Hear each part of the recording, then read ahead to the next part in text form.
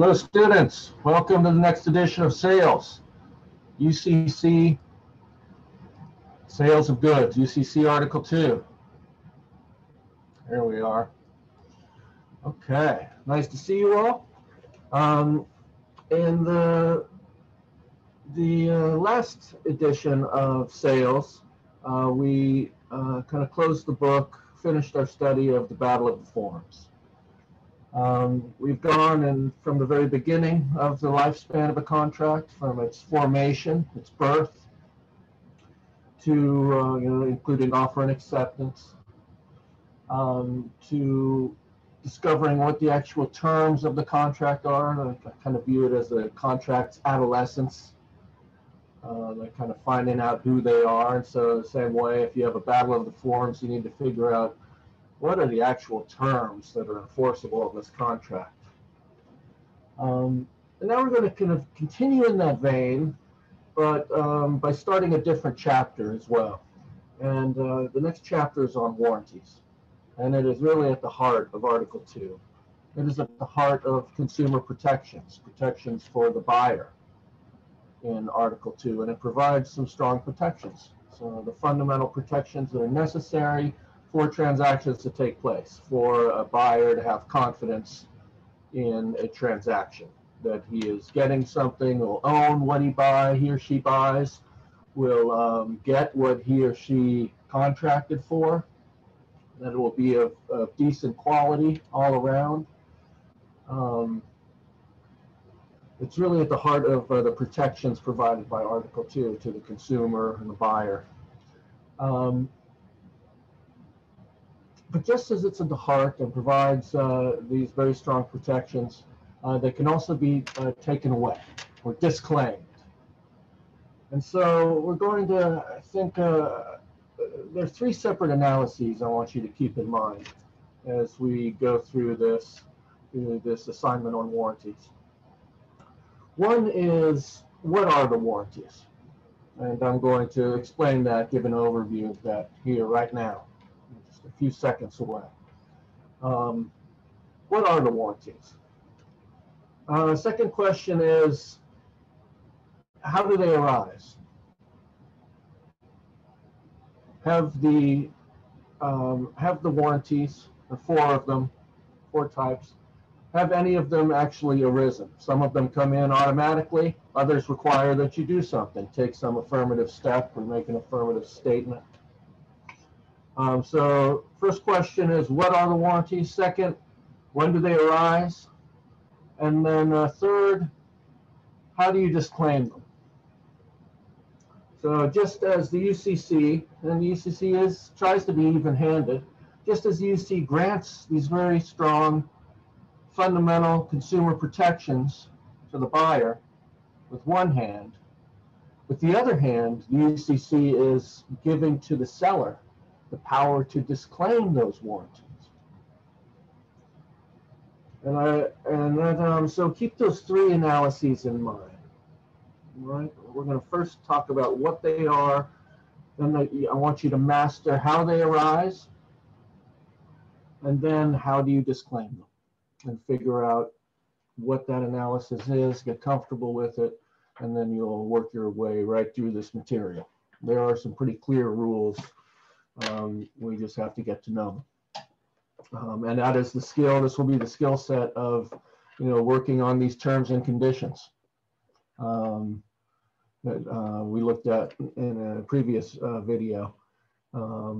Big part of those terms and provisions will address warranties and disclaimer of warranties if you're drafting for the seller. So you need to understand these things so that you are properly able to ensure that the warranties come in if you're the buyer, or the warranties come out if you're working for the seller. So this is an important little part of your toolkit. All right, so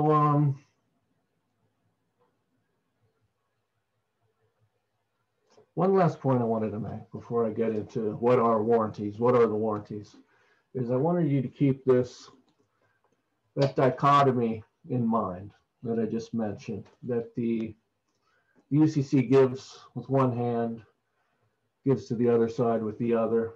Another way to look at it is the UCC, the drafters, give to consumers protections with the one hand and take those protections away from the consumer with the other. Is that ethical? Does that render these so-called consumer protections really phantom protections that have no effect because they can be easily disclaimed? In some cases, yes. In other cases, no. So we will see that as we work through the problem. But it often I don't know. It's one of those ethical issues of commercial law, I think. Anyway, we'll talk more about that as we work through warranties. We'll kind of keep that thread of thought going. But let's talk about the different types of warranties. Okay, and here I've got, of course, our Article 2 up. Let's see. And we've gone through Part 2 and formation. There was the Battle of the Forms in 2207.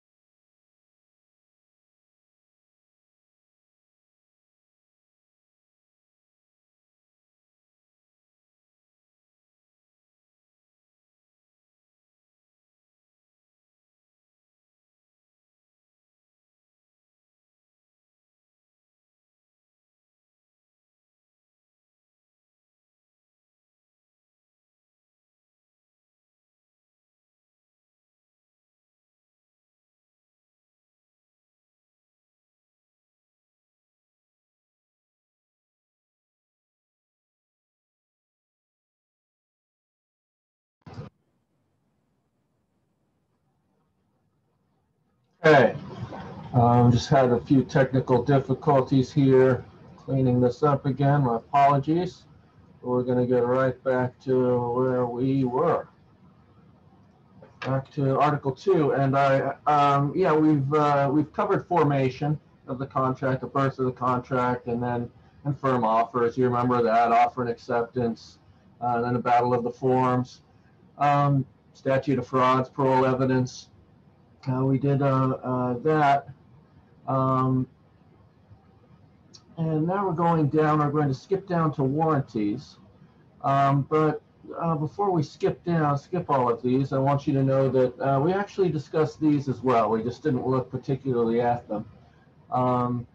But these are general obligations of the parties. I guess everyone should look at this at least once, but it's pretty self-explanatory. That the obligation of the sellers to transfer and deliver, and that of the buyers to accept and pay. And most importantly, in accordance with the contract. So really the obligation is to conform to the contract. Here, 302, this is another kind of fundamental rule to keep in mind, and it'll come up as we work through warranties. It's a concept that's going to come up, that courts can always reject and delete unconscionable clauses. So that's one kind of protection. That's one thing you cannot contract for, is unconscionable clauses, and you can't enforce unconscionable clauses. Or it can limit the application of an unconscionable clause to avoid its unconscionable results. So it can kind of interpret it in a way so it's no longer unconscionable. But anyway, otherwise, unconscionable contracts, you may refuse to enforce them. Okay. What else? Now,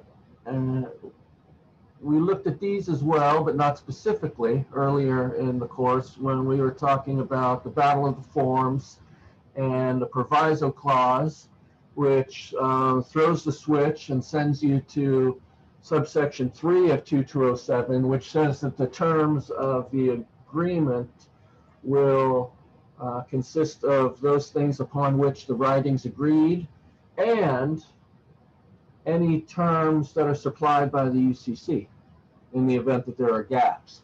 And these are these so-called gap fillers that are supplied by the the UCC. Price payable. Okay, it can be made payable money or otherwise. It's not so much a gap filler, but open price term. If there's an open price term, the price is a reasonable price at the time for delivery. If there is an open price term, that is, they knock each other out because maybe they have different prices on the purchase order and the confirmation, knock each other out. There'll still be a contract, and the court will set the price at the market price, a reasonable price, which will be the market price at the date of delivery. What other gap fillers are there? Open price term, delivery, absence of specific specified place for delivery, unless otherwise agreed. Unless there is a meeting of the minds as to where delivery is. If there's a gap for whatever reason, the place for delivery of goods is the seller's place of business. So typically, means the buyer has to go pick up the goods. There is no delivery. They're delivered to the curb. They're made available, really. They're kind of tendered. So that's the general rule, is no delivery. And we all know that. If we go and buy something, we don't expect delivery. We pay extra for delivery. The general rule is you go to the store and you buy something, you put it in your car and take it home. Okay, there's another gap filler. Specific time provisions. If there is no agreement, it shall be a reasonable time of delivery. So you just look at the custom. So, and it goes on. Open time for payment. It's going to be within a reasonable time. And if it's a credit arrangement. So that brings us to 11:12. Now we can start our discussion of warranties. And this is where you find the provisions on warranties. 312, 313, 314, 315, 316, and 317. I guess it's 318 as well, although that's a little bit in the weeds. Third-party beneficiaries.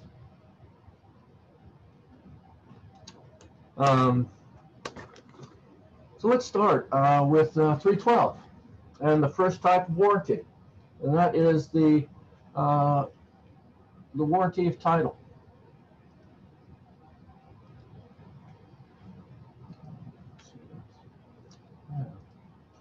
The warranty of title. This is the fundamental. It's the first warranty that's provided for in the UCC Article 2, and it really is the most fundamental. And it's the warranty that if the purchaser buys something, the buyer will have title and right to whatever goods the buyer buys. And you're also warranting that the seller has the right to transfer title. That's part of it. So there has to be a right to transfer title and the ability to acquire full title to the goods. That's something that we all expect. If you go and buy a pair of sunglasses down at the corner store, you expect that those weren't stolen and that you will have title, that the store had title and transferred it to you. Same if you go to a car dealership. Or if you buy, even if you buy, it doesn't always have to be a commercial transaction. We'll see that, and this is one thing to keep in mind, some warranties, like the warranty of merchantability, only applies when merchants are involved in a commercial transaction. We've talked about what merchants are. But other warranties, such as the warranty of title, apply to all sales transactions, even between private parties. So if you see on Facebook, one of these Facebook groups that buy and sell things, that a motorcycle is for sale, and you go to someone's house and you check out the motorcycle and you pay them $1,000 for it, and you ride off on your new motorcycle, there was a warranty that you have title to that motorcycle. And if it turns out it was stolen and the sheriff comes and takes that away from you, and they locate it and comes and seizes it and gives it back to its rightful owner, you'll be able to sue the seller, whoever you bought it from, for breach of warranty of title. So that's how this kind of plays out. So it applies to commercial transactions, but also private transactions. Let's look a little more closely at the actual language. There is in a contract for sale, and that is absolute language. You know, it doesn't say a contract for sale between merchants. No, it says in any contract for sale, there is a warranty by the seller that the title conveyed shall be good and its transfer rightful. Okay, so that's the black letter law there.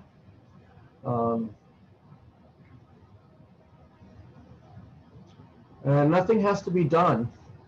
This is one of the warranties that arises automatically. So again, there are kind of three aspects of warranties that I want you guys to focus on. What is the warranty? Here it's the warranty made by the seller that, and these are all made by the seller, all of them. It's a warranty made by the seller that transfer of title will be good. And so that's the nature of it. And then the, how does it arise? Automatically. How is it breached? Maybe we should have four. Thinking about it, maybe think of it in 4 dimensions. You know, what is the nature of the warranty? How does it arise? How can it be breached? And how can it be disclaimed? I want us to understand all those things. So here with the warranty of title, it's a warranty the title shall be properly conveyed. It arises automatically in any sales contract. It is breached if it turns out that the buyer does not acquire title. And disclaimer,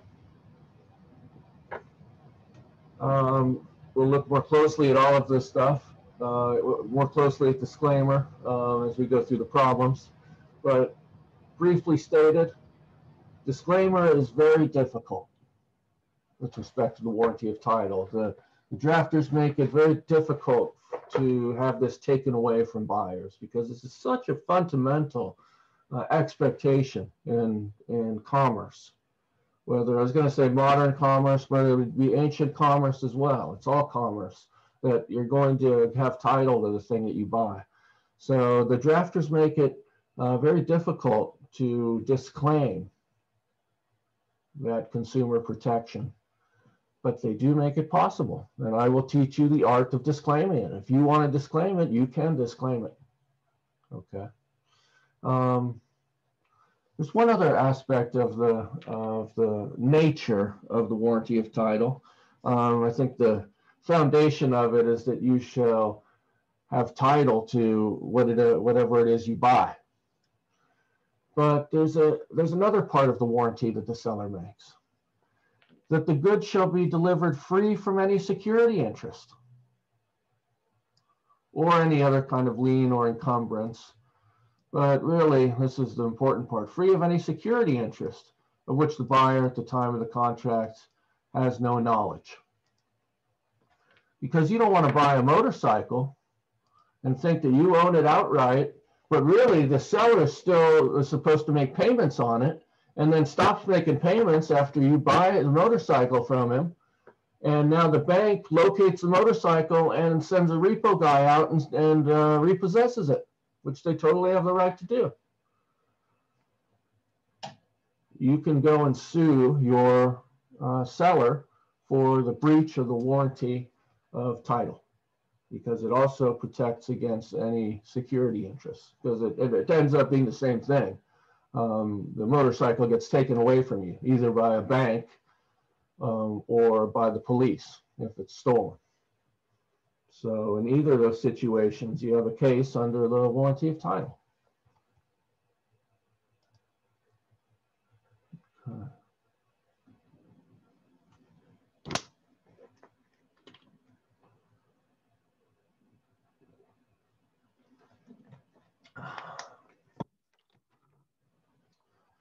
Now, before I go any further, I want to give a kind of a broader overview. I like to give broad overviews. We're going to get back to the warranty of title because it's the first part of this assignment that we're going to be taking a deep dive into. But I want to give you a broader overview before we head into the problems on the warranty of title. Warranty of title is one of the warranties. Four types I told you. Warranty of title is one. Another one is express warranties. It's another type of warranty. And those are different from the warranty of title in that it doesn't, express warranties do not arise automatically. You have to make a promise or a statement, take some act as the seller to create the warranty, such as these golf clubs are made of pure titanium or carbon nanofibers. Well, if you say that, then they better be made of pure titanium or carbon nanotubes, nanofibers. Because otherwise, if it turns out they're just made out of steel, well, then you've breached this express warranty you've made, this promise. Well, those are promises that are made. That's an express warranty. Those are also very difficult to disclaim. So like the warranty of title, those are very difficult to disclaim because it's just so foul and devious for a salesman at the golf store saying, you know, please, you should buy this $1,000 driver because it's made out of the latest carbon nanofiber. And I say, great. And he takes me to the desk and has me sign the little slip of paper. And on that, it says, we hereby disclaim all express warranties of whatever nature made by whomever prior or upon the purchase of this item. And then I go and take it down the golf course and I discover it's made out of cheap steel. Should the store be able to get away with that? To lie with you out of one side of their mouth and then disclaim all liability through the other side?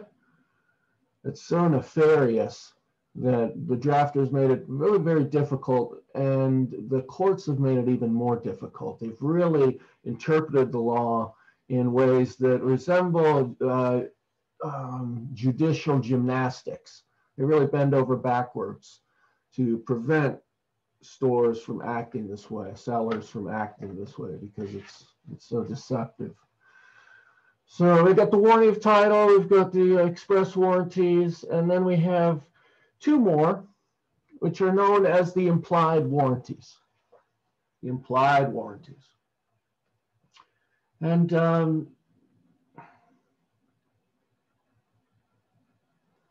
first one is the warranty of merchantability. The second one is the warranty of fitness for a particular purpose. Warranty of merchantability. It arises automatically when a merchant is involved. So if you buy something at a store, you're going to get a warranty of merchantability. And it basically says that it's whatever you buy is of average quality, of at least average quality, and it's fit for its ordinary purpose. So that if I go to IKEA and I buy a wooden chair and I take it home, but it's made of like the lightest pine wood you can imagine. It's like balsa wood, and I sit on it, you know, a big guy, and I sit on it and it just cracks and smashes and I fall to the ground and hurt myself. Yeah, I'm going to sue IKEA for the breach of the warranty of merchantability, which arose automatically, because this was not fit for its ordinary purpose. Its ordinary purpose is for a man. Yeah, I'm a big guy, but I'm not like obscenely obese. I should be able to sit down on any chair you buy in a U.S. furniture store. And if you can't, if it falls apart, that's not average quality. That's substandard quality. But I'd like the, we're going to remember, we're going to dive deeply into all of this stuff again. I'm giving you an overview, but just so you start seeing the different kind of themes and relationship and similarities between the different warranties. I just want you to get the full picture. Unlike the warranty of title and the warranty, the express warranties, the warranty of merchantability is very easy to disclaim,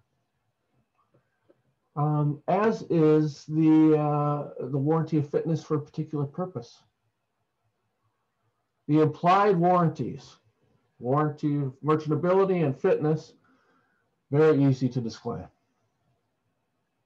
For example, you can disclaim them simply by writing the words "as is." 4 letters, ASIS, as is. And it obliterates both of the implied warranties. But it does nothing with respect to title or the express warranties. So this is the kind of thing we're going to be learning, how all of these warranties work, and then what you need to do as a lawyer to draft them or draft your provisions appropriately in light of all of these rules in order to serve your client's interests. That's the trick. That's our job. So what else should I say about this? Yes.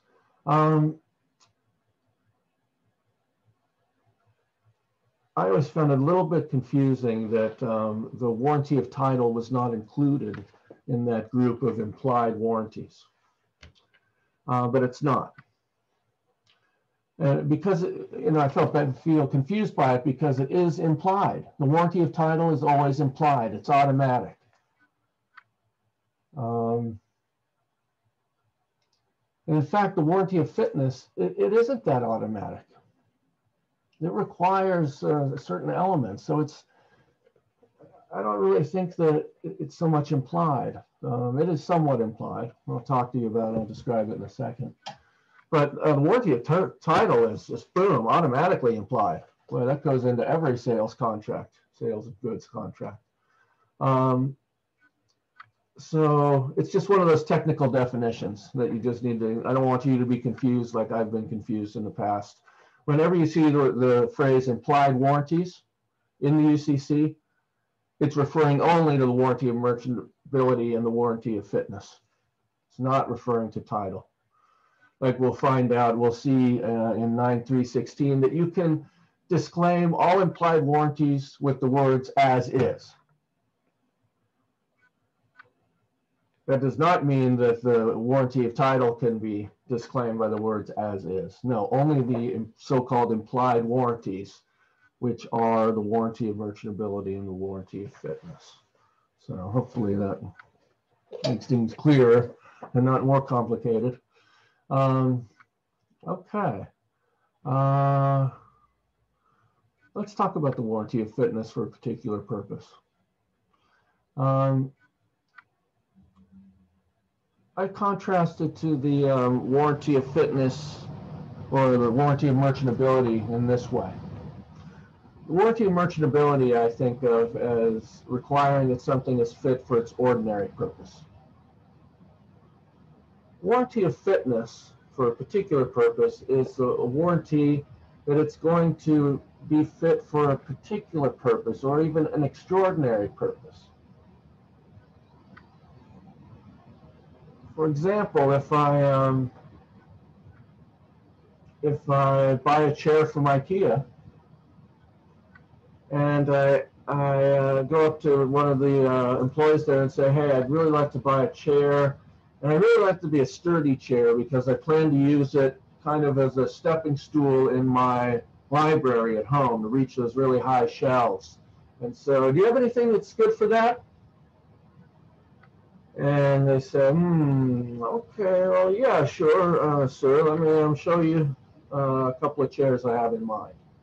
And he takes you to a couple of chairs, and you say, "Okay, terrific, thank you very much." And you buy one of them, and you take it home, and the first time you step up on it to reach a book, you topple over because the way it was designed was not designed to have that high center of gravity or something. And so it loses its balance, topples over, I break my hip, I sue IKEA. under breach of the warranty of fitness for a particular purpose because they had reason to know of my particular need, and I relied on their recommendation. Because I rely on these people to know what they're talking about, be professionals. So if they know of a particular need, and then I rely on their recommendation, and it doesn't fit that need, I can sue. Let me give you another great example. It's one of personal experience, and one that really surprised me, and I was really impressed by the salesman that I worked with. And this was at Home Depot. This is a few years back, although I have it here in my studio.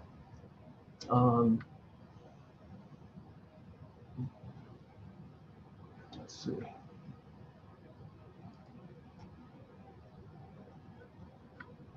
Let me tell you this little story here. Okay, that's better.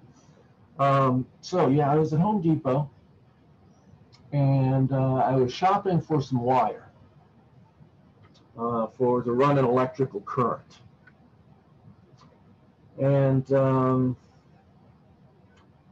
what I was building was something called a Jacob's ladder, which you may have seen in like old 50s horror movies of mad scientists, where they would have these upright kind of V-shaped wires, and a bolt of lightning would run up in between them, and it would like shock and bring Frankenstein to life or something. So I'm building one of these. It's like Victorian electric novelty. It's a big box, big wooden box that I built, and then I put this transformer from an old neon light sign in it, and ran the wires up to this V-shaped copper tubing that was about 2 feet high, and then plugged it in and flipped the switch, and that transformer kicked up the voltage to 10,000 volts, and then it created the beautiful blue arc of lightning. Very dangerous stuff. I don't recommend it. Don't do that. But anyway, while I was building this thing, I needed some heavy-duty wire that could handle 10,000 volts of electricity. So I went into Home Depot, and I went over to the wire section, the hardware section. I found the spools of wire, and I was looking at it. And then I asked someone there, I said, one of these gentlemen in the orange aprons, and I said, can you recommend some wire for me? I'm working on a project at home. He's like, sure, let me know. What do you need? And I said, well, I told him just what I told you. I need a wire that's going to handle 10,000 volts so I can create this incredible bolt of lightning in my garage or in my studio. And he looked at me and he said, no, sir, we have nothing that will be able to handle that. And that was brilliant, because what if he just told me, sure, well, you probably should use our highest duty cord right here, this wire, this thick wire. And then I go and say, thanks, sir, awesome. That's just what I needed to know. And I buy some and I take it home and I run the 10,000 volts through it, and it bursts into flame and burns down my house. I would be able to go back to them and say, hey, I relied on your expertise. I told him what I was doing. He recommended this wire. I relied on his professional judgment, and my house is now a heap of smoldering ash. And they would have to pay up, unless they properly disclaimed a warranty of fitness for a particular purpose. So that's kind of a quick overview of all the warranties. And once you master these rules, and I think you've already absorbed some of them, the basic outline of them, and we're going to revisit these things again in the next meeting, this class, and the next meeting as well. I think you'll have a pretty good mastery of the material. So let's move on to the problems, and the one case, the Moore case, which showed how difficult it is to disclaim a warranty of title.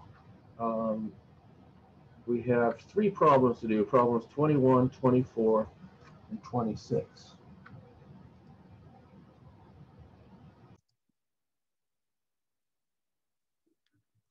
Okay, we're turning now on here. Turning now to the problems in the Moore case regarding the warranty of title. So let's jump into this here. Trying to fine tune this. Okay, and let's take a look at the book.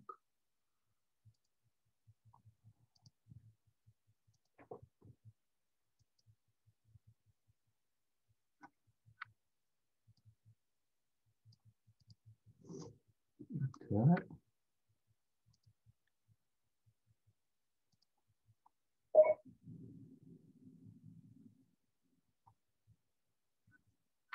Use a cherry. Let's see. There we go. Okay. Back on track. Okay. So we're starting the problems with problem 21. Sellers can sometimes evade or disclaim the warranty of title. Yeah, you can do it. You can do it. You can disclaim, theoretically, you can disclaim all warranties, but some are extremely difficult. Determine if the warranty is present in the following situations, which is another way of saying determine whether they were properly disclaimed. If not properly disclaimed, then the warranty will come in.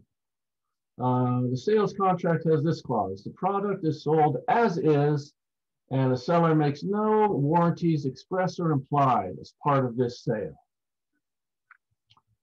As is, and seller makes no warranties express or implied as part of the sale. Well, let's take a closer look at the statute. There's the same statute that we were looking at. 9312 discusses the nature of the warranty, but also discusses how to disclaim it. So let me share that screen.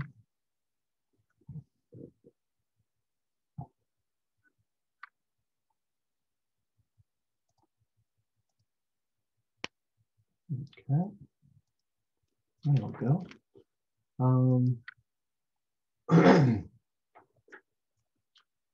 So we looked at section 1 of 312. Now we get to a warranty under section 1. That is a warranty of title will be excluded or modified only by specific language or by circumstances which give the buyer reason to know that the person selling does not claim title in himself, or that he is purporting to sell only such right or title as he or a third person may have. And the question in this problem is, well, what about if the language is just as is? That is not specific language. Well, you know, what is meant by specific language?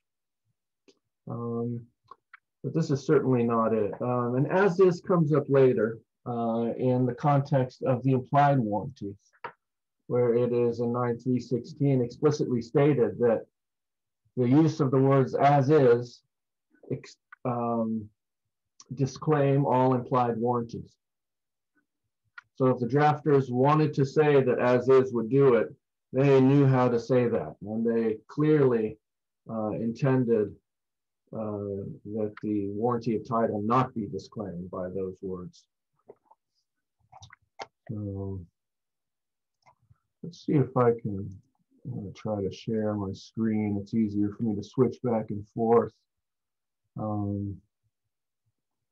Let's see how I want to do this.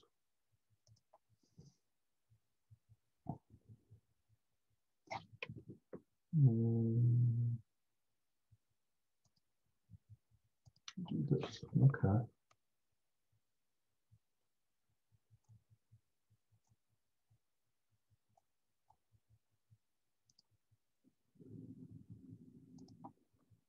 Just gonna do it. Oh no, that's out of control. Okay. No. Stop.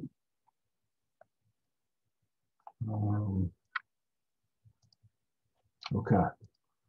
I can just share screen this way. All right. So let's look at the textbook. go on to be. Repossession Motors sold a car on credit to a customer who returned it after failing to make the first payment. It then conducted an Article 9 type resale. Does the resale buyer get the benefit of the two 312 warranties? See official comment 5. This is getting a little bit on the fringes of sales law, but the idea is this, that the answer will be yes, that the buyer will get the benefit of the warranty of title. And the debate, and this had been debated, had been the subject of litigation, but it's pretty much settled, and now I think it's explicitly understood in both Article 9 and Article 2 that just because you are buying, for example, an automobile at an auction, and it's been repossessed from a drug dealer that was seized by a bank and put up for auction because they enforced their security interest in the car because the drug dealer owed them money. Whoever bought that car can still rely on the warranty of title. It does not amount to what is referred to here, circumstances that give the buyer reason to know the person selling does not claim title in himself. And that's what some auctioneers, auction houses argue, that a little bigger here. Some auction houses argue that if you buy something at an auction and it's repossessed, then you should know that we're not sure whether the title is good or not. And so that should be enough to disclaim the warranty of title. And you can't sue us if it turns out that that car was in fact stolen. You can't sue us for the breach of the warranty of title. But the law has developed and the court decisions have developed to apply, to allow for, or to allow for the warranty of title to continue to apply. And that those circumstances do not disclaim. An article, just the fact that it's in an Article 9 auction, that's not a disclaimer of the warranty of title. If the law had gone the other way, it would have been a big blow to a major pillar of our financial economy, which is the ability of banks, lenders, creditors to rely on a security interest and to extend loans and sell things on credit and to rely on the strength of the security interest that they will be made whole. But if people don't feel comfortable buying at auctions, then people aren't going to show up at the auctions.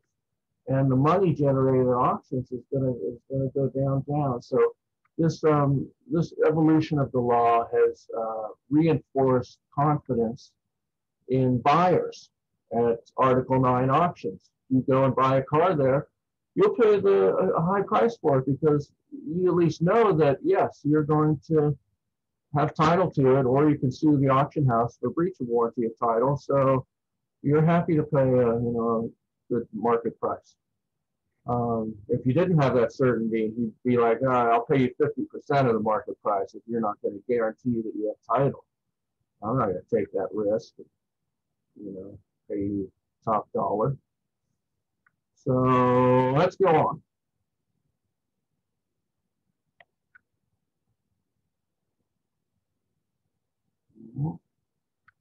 That's not it.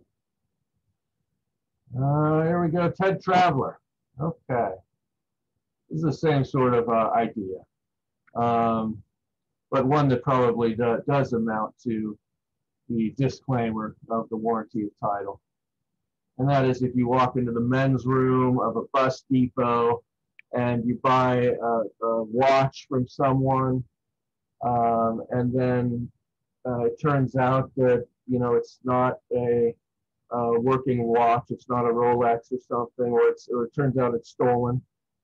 And the police see you coming out of there and they say, hey, give me that watch. That was stolen from a guy that just arrived on the Chicago train, the Chicago bus. and they grab it from you and they tell you to get out of here. They don't sue you, but you're out of your money. You paid $50 for that Rolex, and can you go and sue that guy? You see him and you grab him and you get his name out of him and his driver's license. Can you take him to court and sue him to get your $50 back? And he could argue, Your Honor, Professor Sundahl should have known better. It's obvious that these are very shady dealings in the bathroom at the bus depot, and that should be sufficient to put everyone on notice that there is no warranty of title, Your Honor. And I think I would tend to agree with him. It's a weird hypothetical, but it kind of does illustrate the idea. It's very rare that you are in a situation where you don't expect a good title. I mean, you've got to be involved in some kind of really shady dealings. Typically it's not an issue. But here's a case, the Moore case, about this issue of how do you disclaim the warranty of title if you want to do it. And in this case, we had a car lot, Protein Corvette sales. This was in the 90s. And Mr. Moore bought a 74 Corvette. Sweet, it's like dream car. And then it turns out that it was stolen in Texas. And it was eventually seized. The Michigan State Police subsequently confiscated the car, returned it to Texas. So there he goes. He's out of the car. The police can take it, and the rightful owner has the right to possession. And you now have the right to turn around and sue Protein for the breach of the warranty of title. But what does Protein say? But hey, look at the contract and our little sales agreement that you signed, before you gave us the money and you took off with the Corvette. It says that it's sold as is. And so this is, one of the line of cases that says this is not, as is certainly, does not extend to the warranty of title, which requires, here they talk a little bit about but it requires specific language. And here the court turns to this previous case, Jones-Linebaugh, held that very precise and unambiguous language must be used to exclude a warranty so basic to the sale of goods as is title. It's a rather stuffy way to say it, but I think that's right. It's very precise and unambiguous language, specific language, making clear that the warranty of title is being disclaimed. But is even that enough to say specifically in bold letters, conspicuously, that the warranty of title is hereby disclaimed? That sounds specific. I would even say it's precise and even unambiguous. But is even that enough? The court went on to say that language is ineffective if it is couched in negative terminology. The simple statement that there shall be, and this was the phrase that was being litigated, the seller shall in no wise be liable upon any guarantees or warranties, including the warranty of title. Okay, that sounds like a very specific, precise, unambiguous disclaimer of the warranty of title. But the Michigan Court of Appeals still held that's not enough. We need something even more. And I think the court is really interpreting the law in a way that's very demanding on sellers, makes it difficult. Because I think this would fulfill the black letter law, but the court goes beyond that and says, no, that's not enough because it's couched in negative terminology. And what does that mean, negative terminology? Expressing that the seller will not be liable. says the seller will not be liable for breach of warranty of title. That's not enough. That is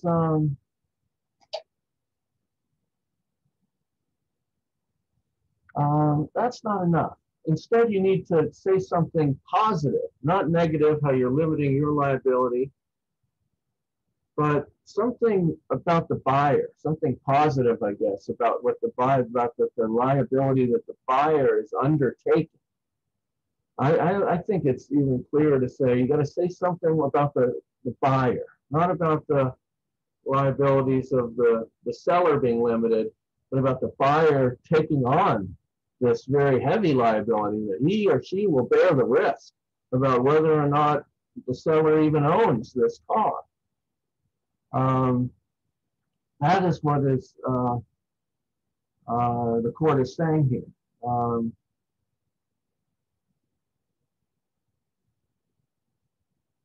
We have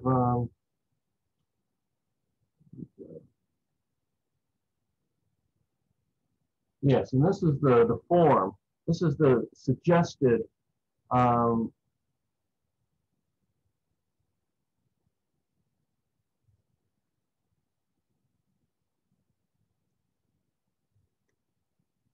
this is the suggested language that the court suggests. If you do want to indeed disclaim the warranty of title, which I don't recommend you do automatically. There should be a really good reason, because it's I don't know if I would read it if I were going to buy a motorcycle and I saw that in the contractual language. I would never sign that. I'm not taking that risk. But you can do it. And if you want to do it, this is how you do it. Just talk about the risk undertaken by the buyer. Here, the seller makes no warranty as to the title to the goods, and buyer assumes all risks of non-ownership of the goods by the seller. That's what you want to say. You want to say, hey, buyer, not only is this a disclaimer of my liability, but you're taking on a huge risk. It's like a big waving a red flag. And that's the kind of language that the court requires. So it's very difficult. So remember that. If ever you want to do it, you need this little tool. This is your toolkit. Going to say something about the buyer's risks.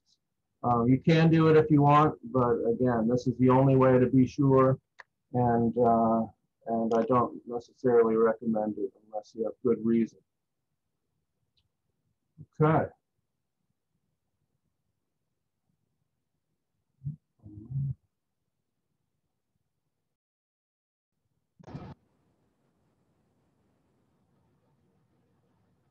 Okay, now let's move on to the next problems. The next problems 21 and 24 deal with express warranties. We're finished with the warranty of title and everything we need to know, both the nature of the warranty of title and the disclaiming of the warranty of title. It's all there in 312, which is a nice little package. And I think we understand now the nature of the warranty of title, what it is, how it's breached, how it's disclaimed. And now we move on to the next set of warranties, and that is express warranties.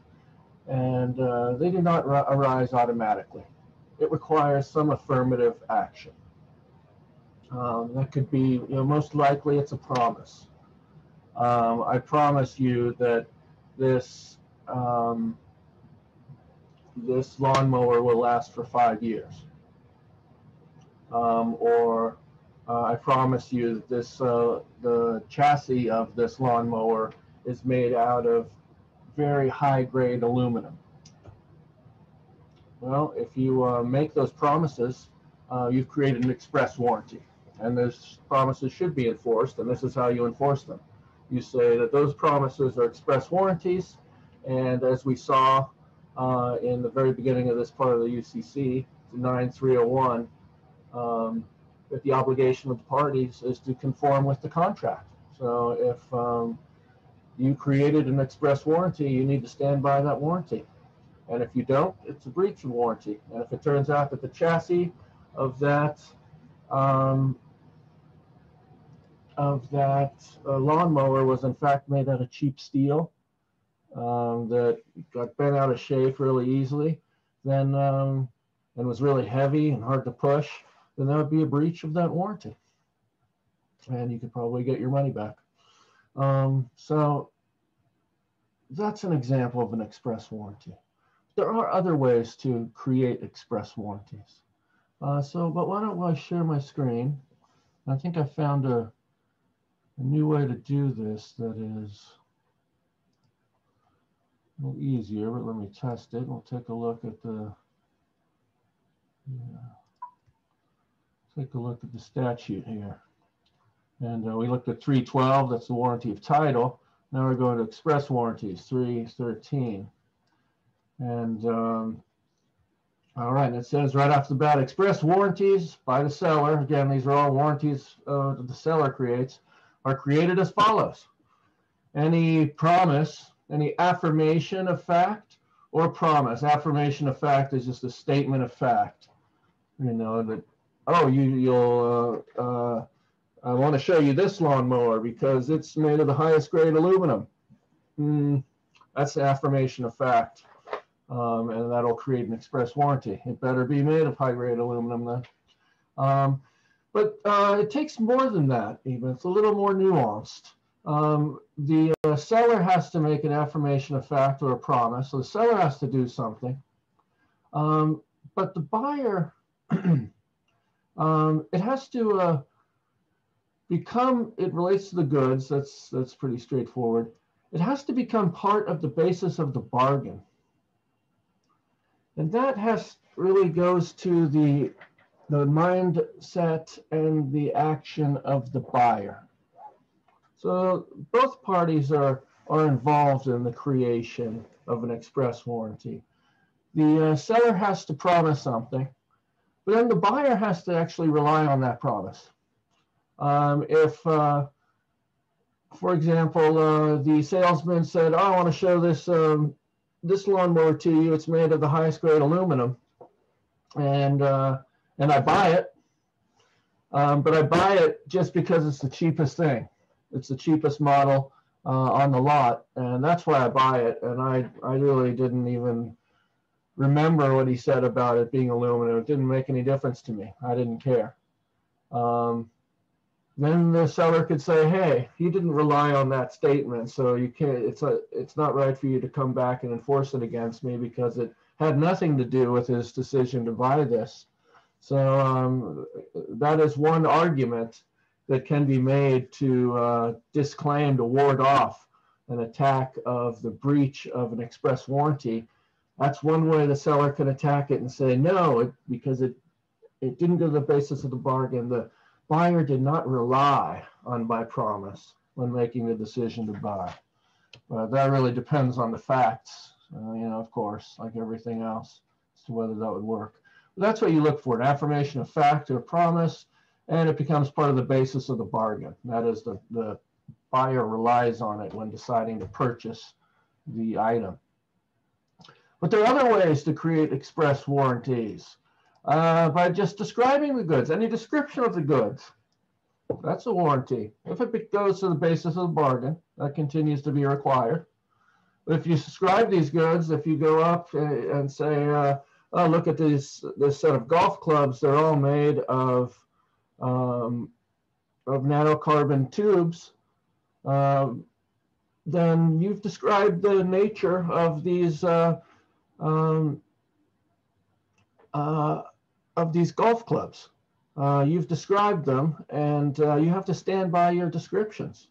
It's very similar to promising something. It's really just a different way of making a statement about the nature of the goods, and then the question is whether or not the buyer relied on it. So a promise or an affirmation, a description will do it, or C, any sample or model. If you maybe you're a door-to-door salesman selling golf clubs, and you knock on the door and you just have one sample of your Big Bertha super futuristic carbo nanotube driver, and you go knocking door to door in golfing communities, and you say, hey, take a look at this. This is a golf club that I'm selling, and if you sign the dotted line right here, it'll be yours for $500, and it'll arrive in 2 days. What did the seller do there? By showing a sample or a model. This was, I think, a sample because it's actual size. The actual golf club that the buyer receives in the mail 2 days later better be the same as the sample it was shown. If it looks totally different, it's made out of different materials, whatever, then you can sue for a breach of an express warranty that was created by showing the sample. A model is typically a mock-up. Here with the golf club, the hypothetical was an actual golf club that was used, and that's more of a sample. A model is when you use something that isn't the real thing. It isn't a working, operating item. For example, in the olden days, these door-to-door salesmen used to go around selling appliances like refrigerators and ovens, these big iron ovens. But they wouldn't want to carry around giant ovens, so they carried little models. They were made out of lighter materials and were just like a toy size. And some people collect that stuff, in fact. But that would, by showing that at the door when you're selling your appliances, that's a model. And when the actual oven arrives, not 2 days, but probably back then, like 6 weeks later, it better look just like that model. If not, they can sue for breach of an express warranty. So know these methods of creating the express warranty. And then it says here, it's not necessary to use any magic words or any special words. You don't need to say warrant or guarantee. Just by showing a model or by describing something, you'll create an express warranty. The seller can't ever say, oh, I never used the word warranty or guarantee. I never warranted anything. No, that's not the question. The question is whether you made an affirmation, a promise, a description, or presented a sample or model. But in all of these, I'll remind you, there's always that second step about whether there was reliance, whether it went to the basis of the bargain. So keep that in mind. And with that, let me turn the slides off. I should probably make my head a little smaller, get out of the way some. Now we're going to look at turn to our first problem, which is 21, I believe. So let's try this. 24. Why don't I move over here? Yeah, that's good. I'm kind of out of the way. All right, that looks good. Now, yep. Okay, that's 24, but we want to, I think that's right. We're starting at 20. No, I think we're going up to 21 first.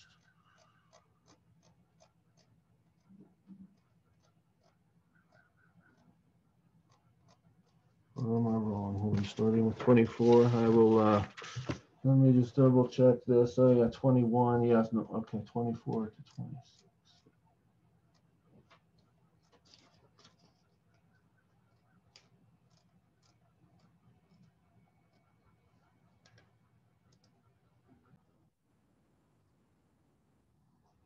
Okay, now we're at problem 24, which is our first problem regarding these express warranties. So let's look at the facts here. The salesman at the Lot of Smiles pre-owned vehicles told the woman buying the car that it was an A1 shape.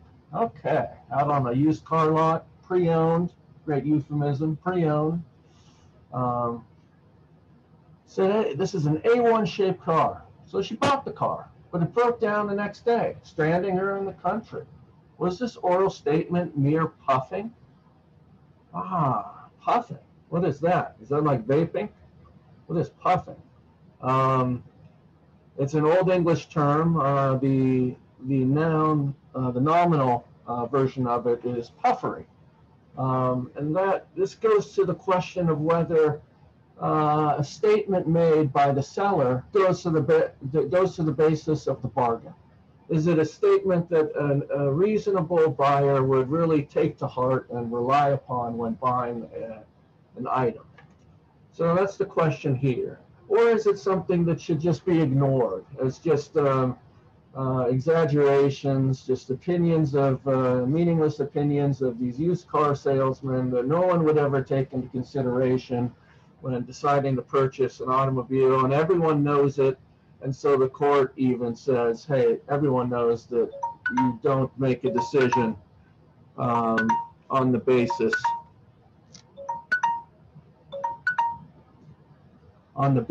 of what used car salesmen say. So that's puffery. So, and how do you distinguish between what is puffery and what is not puffery? And if it's not puffery, then you have an argument that it went to the basis of the bargain, and that an express warranty should be found, which you can then sue on for the breach. How do you distinguish between puffery and express warranties? I've made a list of four categories, 4 items, 4 criteria. 1, so express warranties are often measurable. The more measurable a statement is, the more likely it's going to be an express warranty. For example, if looking at this, A1 shape. What does A1 shape mean? Is there some grading of automobiles that is overseen by an organization, and A1 has a technical meaning that it meets certain criteria? Or is this just something that everyone says and it has no meaning whatsoever? It's like you're A-okay, or this car is super cool. It's an A1 shape. It's not measurable. It's not measurable. So I would say it leans towards puffery. Is it realistic or is it unrealistic? Like if the salesman says this is the greatest car in the world, it's like, of course it isn't the greatest car in the world. It's totally unrealistic. I'm going to ignore him. He's just being a cheesy car salesman. That's totally unrealistic. But if someone says, this car got a new engine in 1959, well, that's something that you could probably confirm. And it's kind of measurable and determinable, and it's realistic. Specific versus vague. If you say,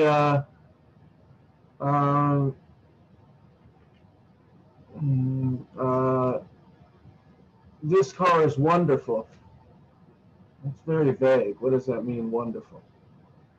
But if you say, this car just passed a 20-point inspection by a third-party mechanic, well, that is pretty specific. I mean, the brakes were looked at, the fluids were looked at, the steering, the tires, and it passed all this inspection. It's just a more specific thing rather than just wonderful. Wonderful is very vague and nebulous. So these are just ideas to help you kind of conceptualize the difference between puffery and an enforceable express warranty. And I put it together myself this afternoon, but I thought it was a helpful list because that's kind of how I've been looking at this issue through the years. So in this case, I think in all of those, for all of those reasons, I'd say A1 shape is mere puffery, doesn't mean much at all. Is it an easier case if the seller tells the buyer that the used car is in mint condition? I would argue yes. Then there's an easier decision, a more likely result that it will create an express warranty because mint condition has a more technical meaning. It means basically untouched, unused, that it was rolled out of the factory and put right into storage. And I think that that's a generally accepted term, even a technical term. You do some research and you could probably find that it has a technical meaning with respect to fine car dealerships. It certainly does with respect to coins. So that would be my reaction to that. Let's keep rolling here. That was 24. Oh, there's B. Yep, when the farmer looked over the young chickens, he was contemplating purchasing them to the poultry company. He complained that they looked pretty scruffy. Yep. So the salesman explained that that was because they were on half feed, and that when they were placed on full feed, once they were purchased, I guess, they would bloom out, straighten up, and fly right, and they would do a good job in your chicken house. What does that mean? Is that puffery? Is that measurable? Does that have any technical meaning? Is it specific or kind of vague? Another thing to look for is it fact? Is it a statement of fact, or is it of opinion? The more it's like an opinion, like if the salesman says, "I love this car," that's opinion, and that's going to be puffery. You disregard personal opinion. Here, maybe you could cast it as personal opinion. You know, I thought they will, I think they're going to bloom out, straighten up, and fly right. But maybe the biggest problem I see with this language is that it's kind of vague. Like, what does it mean? And it's kind of immeasurable. What does it mean to bloom out, straighten up, and fly right? I mean, chickens don't really fly. What is he talking about? And they do a good job in your chicken house. I mean, that's if I were arguing that side and trying to get it dismissed. If I was, arguing on behalf of the poultry company who's being sued by the farmer for breach of this express warranty, I'd say there's no express warranty, Your Honor. I mean, these words mean absolutely nothing, and no reasonable person would rely on them certainly, and they wouldn't go to the basis of the bargain. They're vague. This is puffery. So that's kind of how those arguments go. They started dying in droves, and can they argue? And the question is whether it's going to be puffery or not.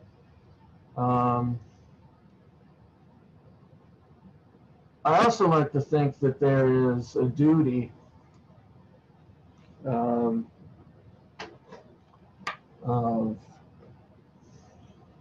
that there should, if I were to argue the other side, I would say that there's some obligation, there is some warranty made. If you say that the chickens are going to do a good job in your chicken house, that should mean something, that they should at least not be dying in droves. I mean, they should be surviving and, thriving and growing until the slaughter or whatever the plans are for these chickens.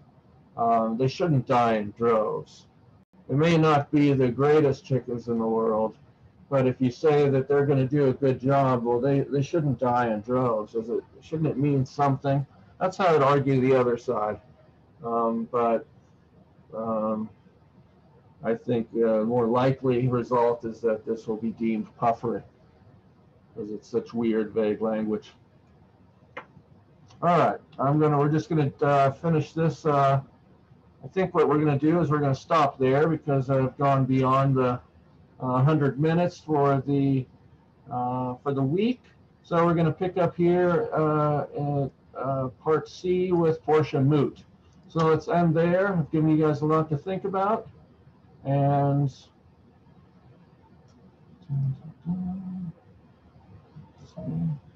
okay. And I will be seeing you again on Monday. Okay, looking forward to it. Have a great weekend, everyone.